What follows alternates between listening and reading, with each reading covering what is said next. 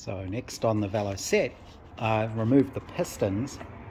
I think I've mentioned one of the previous owners of the bike obviously didn't have a welder because none of the bodywork's been welded up. I have started stripping the fuel tank and the front guard, getting the paint off those. But it turns out a previous owner must have had a welder because one of the pistons is actually welded up. You can sort of see it in there. So there's a bit of wear there. The worst thing with this piston is this little end bush. That's really bad.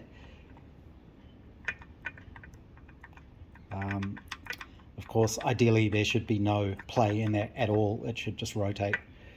So definitely needs little end bushes. I need to figure out how to get further into this now. So this must come off, this cover. I guess I need to take that off. I've removed the nuts here. I don't know if these thread into this or thread all the way through, but I'm guessing I need to take that off and remove all of this sort of point scare, and then hopefully I can get that cover off. I think that gets you to the flywheel. I need to take the sump off, and I'm not sure what these hold. I haven't figured out how you get this piece off. I'm guessing you need to remove the whole clutch assembly and then this will come loose. And I also need to remove this bracket, which has been bent quite badly. So still lots of bits and pieces to try and take apart here.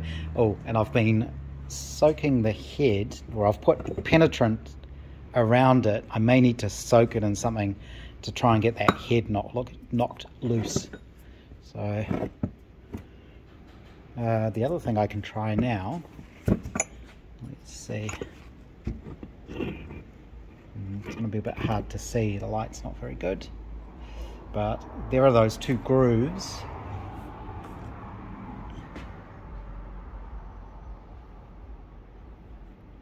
Where is it? No, it's a bit hard to see, but yeah, I would say that's what caused those grooves, because it's the exact same diameter as the gudgeon pin. So that's where the Velocette is at. I have the engine further stripped down. Took off the stator plate from here. This is the flywheel under here. It's brass and it's got magnets inside it. And I measured the coils. These seem okay. So that's good. That should clean up okay. I removed the clutch assembly. I haven't taken that apart any further. I think you need to use like a valve spring compressor or a they call it a hand press, maybe a clamp or something. And I think what you do is you hold this down and release these nuts, and that'll release the clutch mechanism.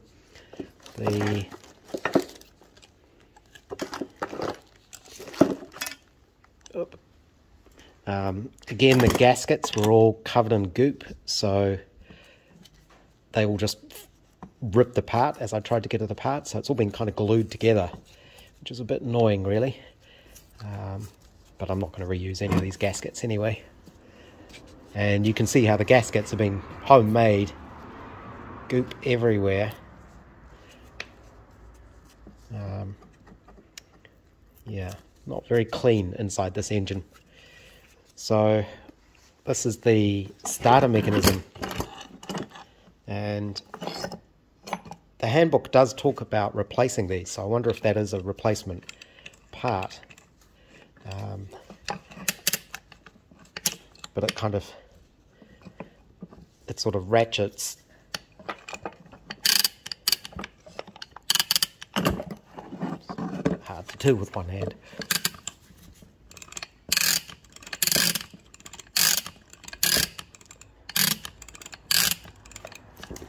But That all seems in okay condition. Down carefully. The clutch basket, I can swap this over apparently for the later steel kind rather than the aluminium ones. And I removed all the oil piping and the oil pump. That's that there. Probably want to replace that screen. It's almost worn through in a few places, and you wouldn't really want little bits of wire floating around in there. And this is all the oil piping, which is absolutely filthy. Really, really disgusting. So it'll be interesting to see if these actually flow, if they're not blocked. And I'm not sure how much further I'll go with this, or need to go with this. So I need to start trying to figure out how worn it is. And I don't know if you can do that without actually taking the crank out. But I have seen there is some back and forth in there. I was able to get a feeler gauge down in between the crank and that thrust bearing, and it was a 7th hour gauge, I think, would go in, and an 8 wouldn't. I don't know how you tell how much wear is okay on the con rods, so there's a little bit of sort of wiggle on them. What about this one?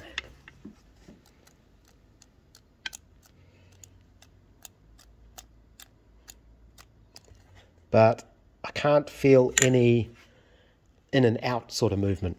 So pushing it backwards and forwards, there doesn't seem to be any play there. The little ends are shot, of course, so they would need replacing. As you can see, the whole thing is filthy, like really, really grimy. So it's definitely going to need a good clean out. I'll probably soak it in some degreaser or something like that. I think that housing looks like it would come off, but I'm guessing to get to that, that's when you need to start undoing the flywheel. So I'm probably going to leave it at that for now. I'm going to go back to working on the car. And then I can read up about what to do next with this. Read through the forums. There's all sorts of information on the forums. There's all sorts of old club magazines which are really useful. So I'm sure there'll be some technical information somewhere, and there seem to be plenty of people I can ask as well. Again, here's some of this homemade gasket. It's been glued in everywhere, so all of that will need cleaning up. Yeah, I think that's it for now on this one. I got the flywheel nut off, and there's kind of the spacer under it, and then there is a key slot with no key, and the spacer has no key slot in it, so I'm not quite sure how that works. But yeah, this is where I now need to go and research and find out what exactly is happening here. I'm not sure how you get the... I think what happens is once you get the flywheel off, you can pull out the whole crank assembly.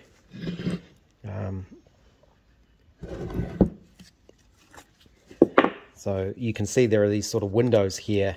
I think this cover will come off, and then what you do is you line up the connecting rods so they'll poke out through this, and I think the whole thing just comes out backwards.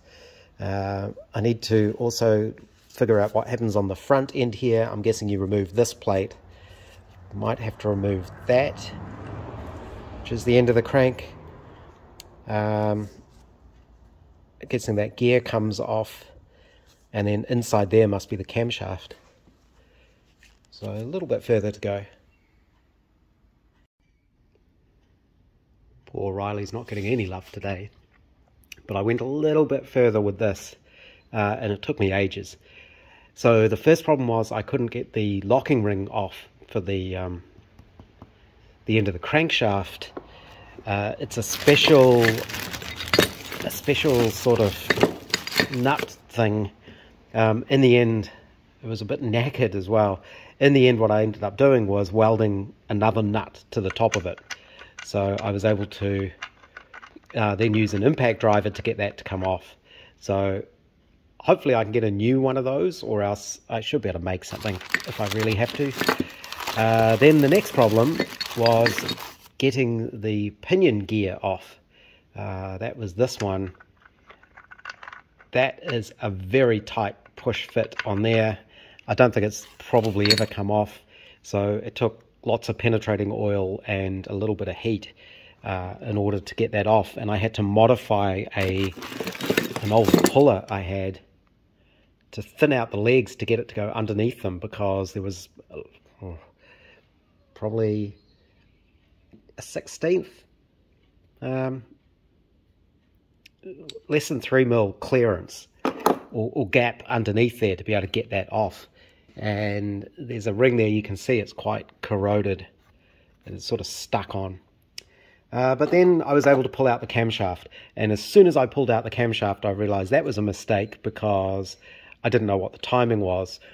But luckily I've cleaned these gears up and there is actually timing marks on them, which is good. So this is the camshaft.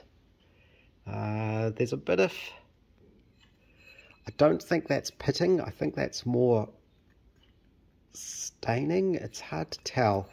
I'm going to give it a clean up with a gentle like a nylon brush thing, something that's not going to damage the actual steel. But hopefully that's okay. And I think that's probably where I'm going to stop dismantling this. As far as I can tell, I looked in the manuals. As long as there is no in and out play, those big ends should be okay. It does say don't confuse that with other play.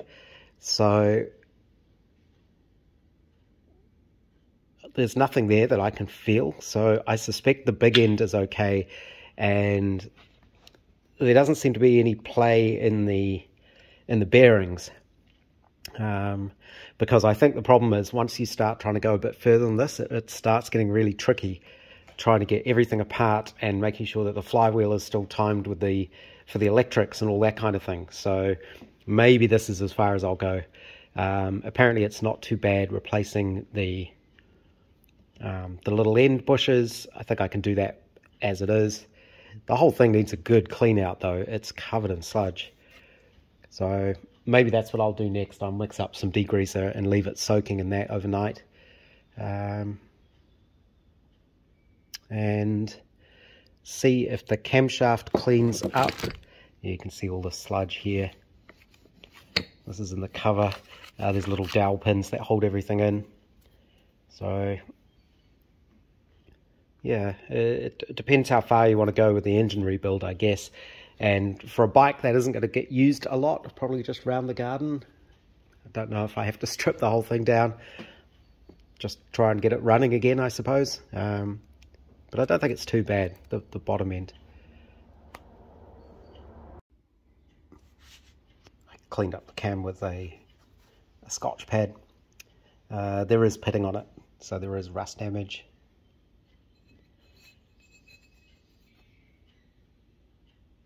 Oh, I'm guessing it's from rust, I'm not sure.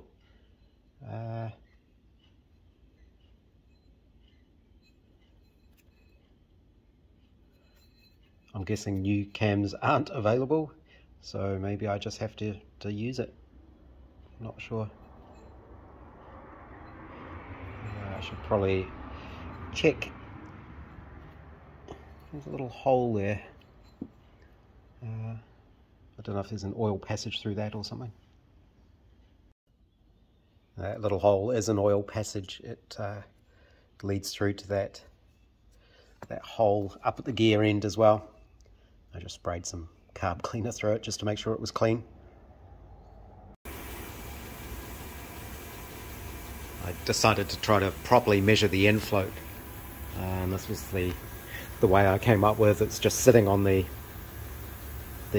milling table, and with a little lever, a screwdriver, I can lift the crank just carefully and see what the end float is. It's between 7 and 8 thou, which is kind of what I measured with the feeler gauge. That's within spec. I think the spec was 3 to 8 thou. So it would be fairly easy to fix, I think. I think you can just renew the thrust washers in here. There's a thrust washer either side from what I can determine. But to get the crank out, I need to remove the flywheel, and you need a special puller, and you also need to remove this gear down here, which I think should be easy enough, although getting the first gear off was a real struggle. That was quite corroded inside there. I think I could actually get a puller on that now and be able to pull that off.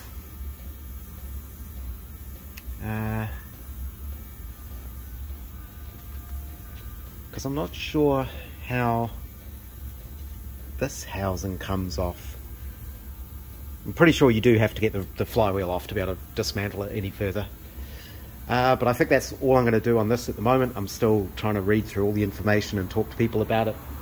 I do have one of the heads in the ultrasonic, so I'm going to clean those up. I'll probably put them through a number of cycles, get them all degreased, get them cleaned up, and then take the valves and things out and have a look at those. All the water stubs would need replacing on these. Those are available, or you can make them up, machine them up from stainless steel. The big ends, as far as I can tell, measuring them, it's hard to know if these are the plain ones or the roller ones. I think these are all plain bushes in this engine. Again, I'd have to pull it all apart to really know, but these measured, I think it was 11/32, which makes it the second style of plain Mark II bushes, or big end bearings. It all gets a bit confusing because they seem to have changed the parts and things around. And of course, you're never quite sure what you've got in your particular engine because you don't know if it's original or not. So unless you pull it apart, you can't really tell. The other thing I'm wondering is, were these painted originally? I think the barrels were, but I'm not sure the bodies were. So I may end up stripping the paint off that as well, either that or repainting it. So the Velocette, the body over there, I still haven't really done anything on it. I'm waiting to see if it's worth doing, if the engine is going to be able to be rebuilt. I have done little bits and pieces. I cleaned up the fuel tank. It needs priming and painting on the outside. Started stripping the paint off the front guard, and I've been cleaning up the engine itself. I got all the paint off it. Lacquer thinner took most of that off. I did manage to get this pinion gear off. I had to buy this style of puller. That was very tight, and I did manage to get it off with a bit of heat and lots of penetrating fluid and lots of trying. And the thrust washer under there, you could see where it had been rubbing, or wearing, but there was no step in it. So now that this is all clean, I've remeasured the end float. It's about 8 thou on the crank, which is right on the upper limit. The problem is, to fix that, one, you have to get the flywheel off, so I would need a flywheel puller. Then you can get this housing off, and then if you take out the pinion gear, you can get the crankshaft out. And even then, the difficulty is the way this big end works is there's a bush inside there, and the thrust faces are, you can sort of see one of them there. You can see the bronze bush, and then there's a hardened steel thrust washer. That's one of them. The other one is under that gear, and they're sort of sandwiched between what's called a journal inside there. So even with this off, if the thrust washer had a step worn on it, you can replace it. But because mine didn't, I measured it. I actually used the micrometer to measure it, and I couldn't measure any wear. You could see where it had been rubbing, but it hadn't worn a step into it. So I've decided to leave all of that alone. because you start getting into there, you have to then pull off that journal. You have to start making stepped thrust washers, and you need the right hardened material. It all sounds like it gets very difficult very quickly. So given that this is on the upper end of the limit, I'm going to just leave it. And then I don't have to worry about taking any of this apart. I'm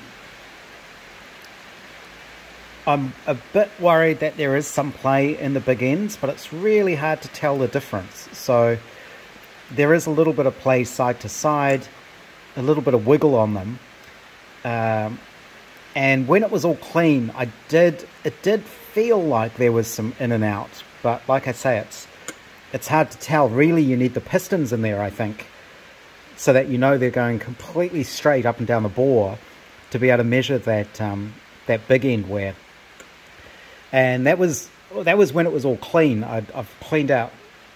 I've used degreaser and brake cleaner all through the passages, and then I checked that you can actually pump oil through these just with my oil can, and you definitely can.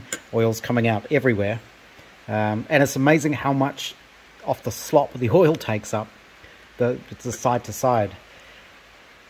So again, I think I'm going to leave that, because to replace these means, of course, taking all the crank out and all of that, but then taking the crank apart, and it's all sort of pressed together. It becomes a really massive job. So I have to consider what do I want this engine and this bike to do. I don't actually have a bike license, and I don't really have any intention of riding it on the road, except maybe naughtily just around here, around the neighborhood. So I think my plan is just to get something together that runs reasonably well. If it uses a bit of oil because it's a little bit worn, I think that'll be fine. It's just trying to figure out what's acceptable. But you know, it'd be nice if I could make it perfect, but I don't think it's worth it. Not for me anyway. But if I can get a running fairly decent engine, I'm just going to putter around the garden. So I think I'm going to have to go with what I've got. Of course, the other thing is you can always look out for another engine and rebuild that. So instead of getting held up on trying to make this perfect, I'd rather just make something go, and then I can build the rest of the bike around it and always come back to it later. So that's the plan for now. The biggest problem, of course, is going to be the cylinder. The cylinders, they will need doing. So it's just going to be a matter of slowly going through it. I'm still a bit confused exactly what engine I've got. If it's a Mark II or a Mark III, it seems to be all plain bushes, which apparently the later Mark II ones were. So yeah, it's a bit tricky, and I think it's an AC4 electrical system on it. So that's what this seems to say, AC4. It's got a number.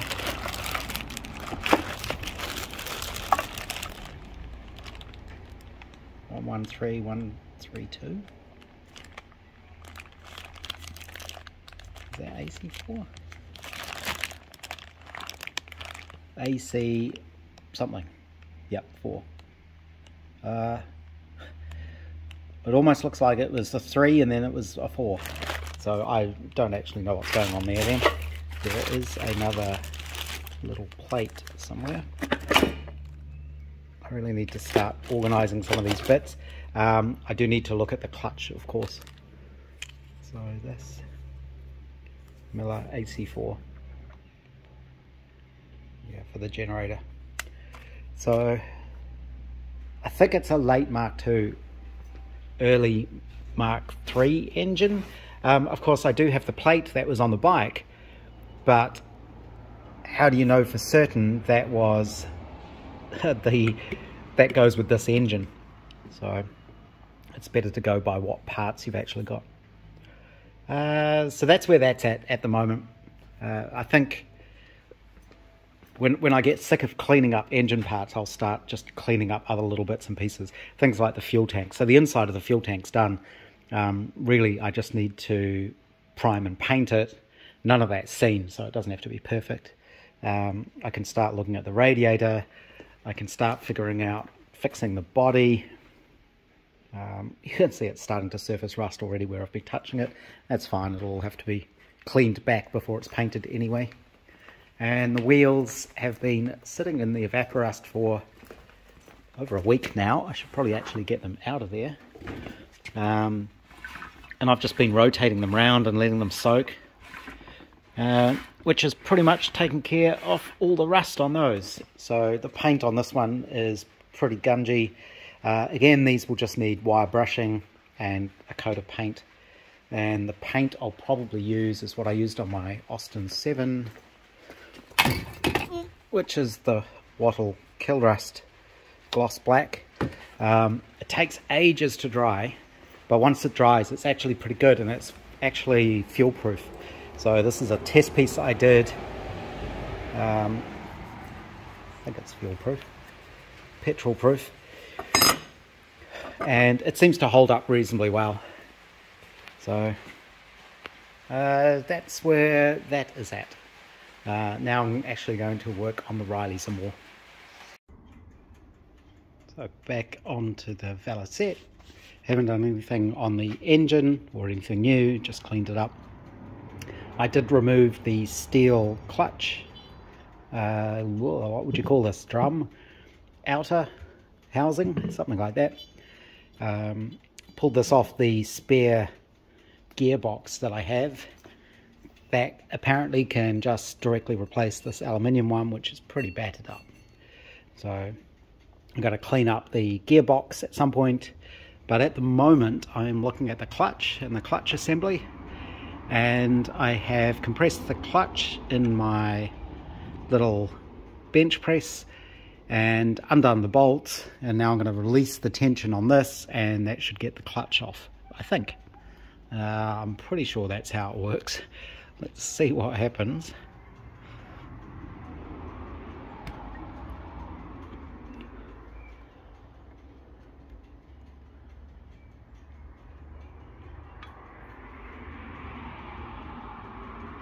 There we go. It hasn't gone completely sproing and had bits flying off everywhere, so that must be a good sign. And then I'm not actually sure how this comes apart. Oops. The Velocette uses a lot of these little washers. I guess you'd call them shake-proof washers. So hopefully I can get more of them.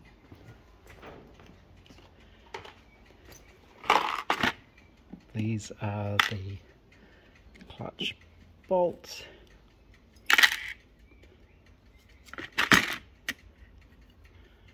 So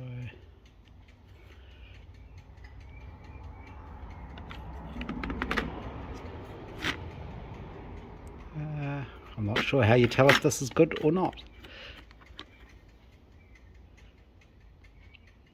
It's one of those things where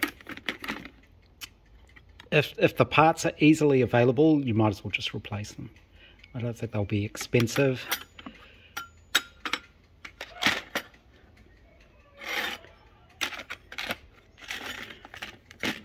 We'll keep those in order though.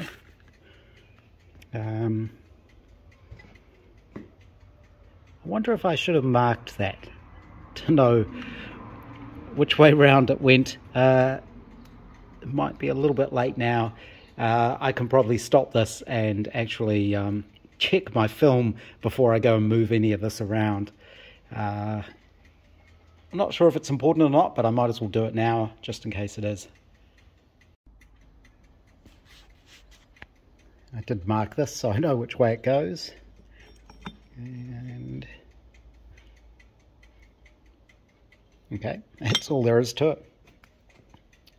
So these are all the clutch springs, and I think these are little cups that they fit into. They all seem okay.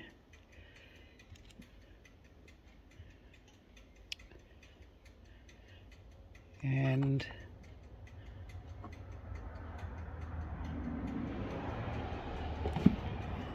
Need to look in the book and see what the story is behind here. That seems a bit wobbly. Oh, there's definitely movement there. Should there be? Again, I need to go look in the book and see what the story is there.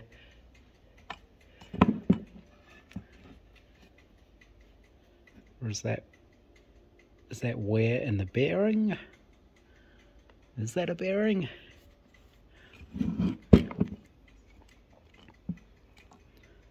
It's a bit hard to tell with one hand, but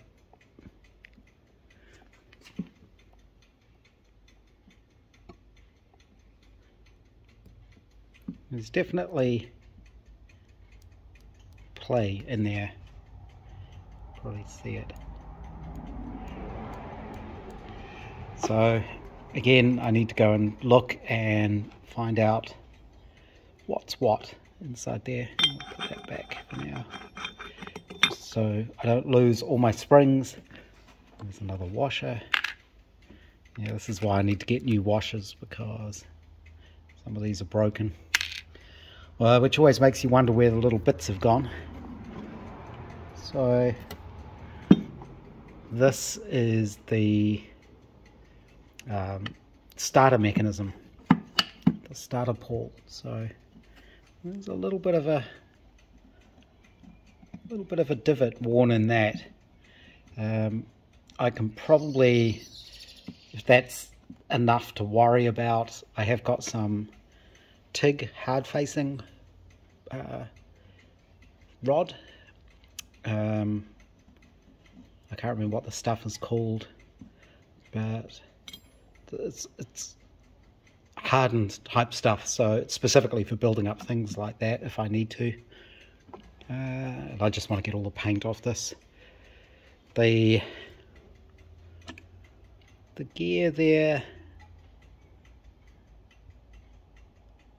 it looks, it's a bit strange.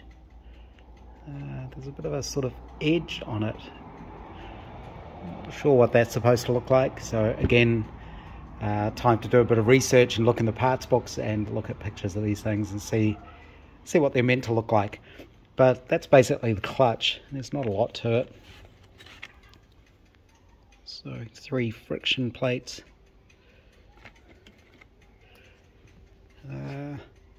Yeah, that's probably it for today that I can do on this.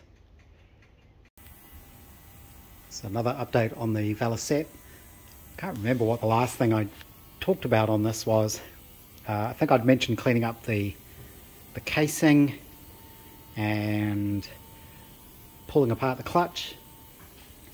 On the body, started stripping the paint on one of the mud guards, and I think I've decided how I'm going to fix this. I'm going to carefully trim the inner piece slightly back, probably ½ an inch back, and then that'll let me weld a new piece to fill in the gap, which is actually from slightly thicker gauge steel, and I'll be able to butt weld to the outer panel and then metal finish that, so that's all nice. And then I will probably drill through this and just sort of plug weld, spot weld it to that inner piece. I will need to look at what's missing here. I think there's a piece that sort of comes up here. There's a cutout here anyway for the tubes that go to the rear axle. So until I've got all of that kind of assembled again, it's going to be hard to know what needs to go in there.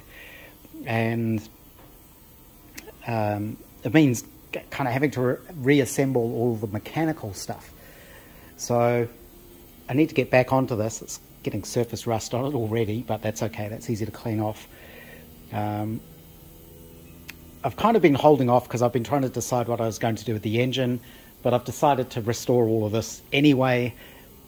Put the engine that I've got back together as best I can. I will need new pistons and have the barrels bored out, but I think the rest of it is good enough that it'll be a working engine as long as I can figure out the electrical and that sort of stuff, and I can at least get it as a running bike again. So I'll do as good a job as I can on repairing all the metalwork on this. I'm going to keep going ahead with cleaning up bits and pieces. So to that end, I have been soaking the rims in evaporust for several weeks, rotating them around. It's got all the rust out of the outer part of it. The inner part was actually not too bad. These still need a really good clean, sort of get all the loose paint off, and then I can repaint them. All the spokes actually seem fine, the tension seems good, none of them are broken or bent. The rims are actually in pretty good condition once I go through and wire brush these, and then I'll give them a coat of Kill Rust black enamel paint, which is what I used on my Austin 7, and I also used it to touch up the wheels on the Riley. It's just really good anti-rust black paint. It takes forever to dry, but once it dries it's good, and it's actually fuel proof as well, or reasonably fuel proof, or it doesn't at least just wipe straight off like a lacquer would. So in order to finish continue cleaning up the wheels, I've had to remove the hubs and the bearings, and now this was a bit of a mission. What you do is, some of the parts, you pop off the little dust cover. That's just sort of a press fit, and underneath there is this ring that sits on like that, and that screws into the hub. It's threaded, so that screws in there. That's what retains everything. And this, you can see, has 4 little cutouts in it, and there's a special tool that you use to get these undone. Of course, I don't have the special tools, so my first attempt at making one was this, with 2 pins, but the hubs were just on there, or those locking rings were so tight it would just bend this. So that didn't work. So I made a new, I don't really want to call it a tool because it's so crude, but I machined up a piece of steel and then milled it down so it had the 4 little prongs. It actually moved when I was milling it, which is why I never milled it all the way down. But because it came out of the mill, because it had moved, I took it out anyway and gave it a try, and it actually fitted okay, so I went with what I had. I just welded a big nut on the end. This is actually an old Austin 7 rear half shaft nut. Very crudely welded on the inside because I can't see what I'm doing inside there, so you just sort of point the welder and squirt. And that was enough to hold it on there, but that meant I was able to get that to fit,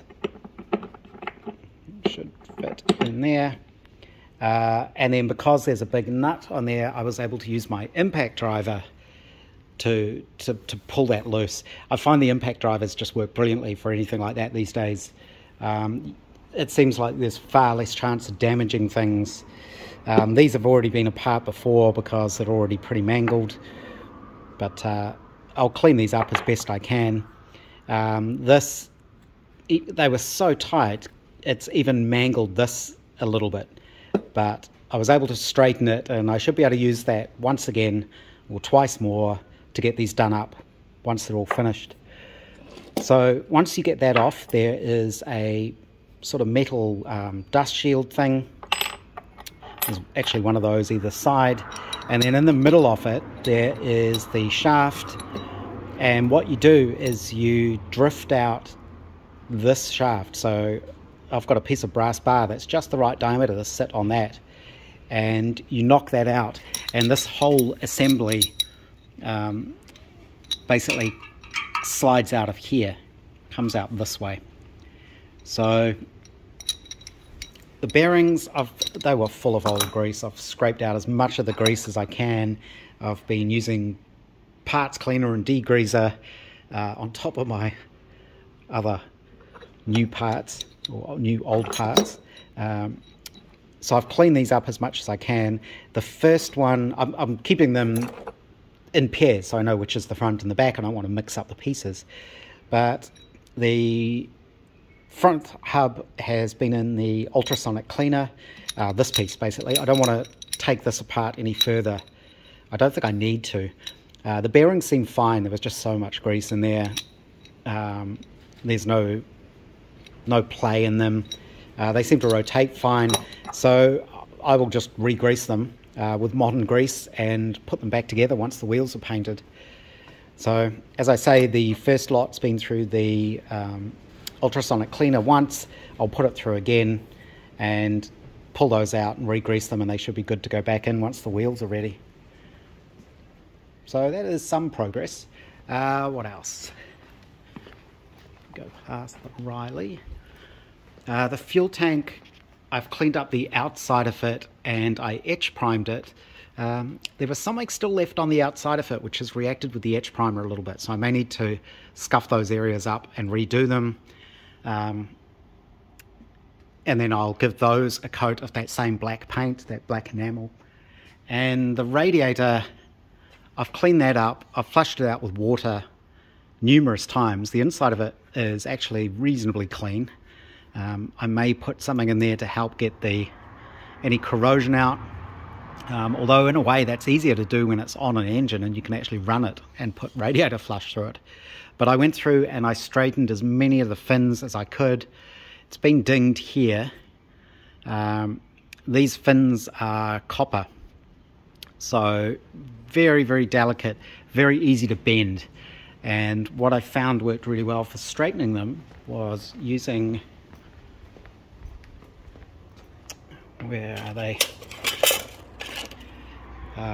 2 offcuts of aluminium, and I could sort of slot these in between the fins like that and use the 2 of them and sort of pinch them together, and that would straighten these out reasonably well.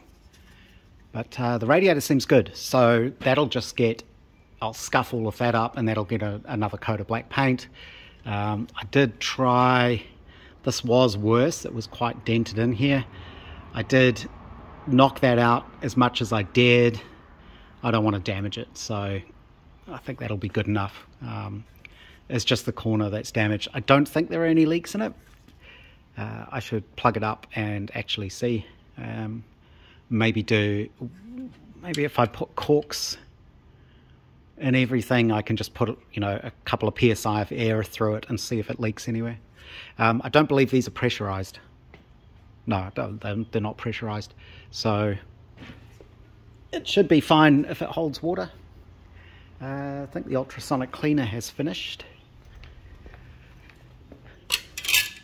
So that's where I'm at with this little bike. There's all sorts of other bits and pieces to clean up that shouldn't be too hard. Things like the rear shocks.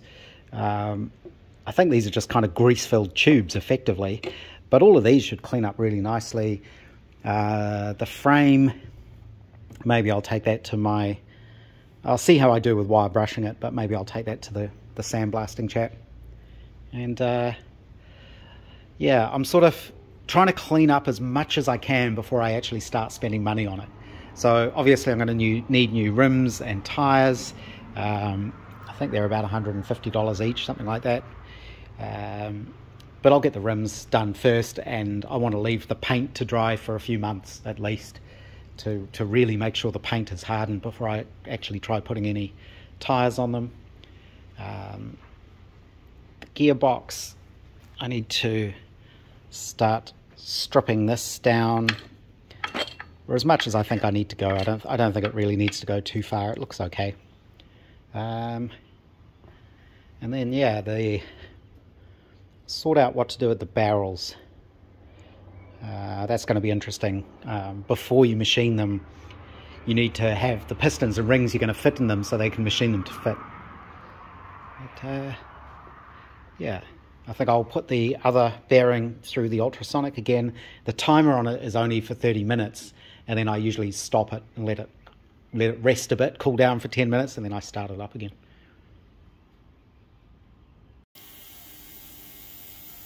This is just the front hub parts after I've cleaned them up. Just through the ultrasonic cleaner. They come out with sort of a black kind of, it's almost like dust on them, which may just be a sign that I need to change the fluid in that cleaner. But I then rinse them off just in some hot soapy water, which is a good time to make a cup of tea as well. But hot soapy water, and I usually just use a red Scotch-Brite, and that just cleans them up, and then I just coat them in WD-40 just so they don't surface rust till I'm ready to repack those with grease. And they run fine.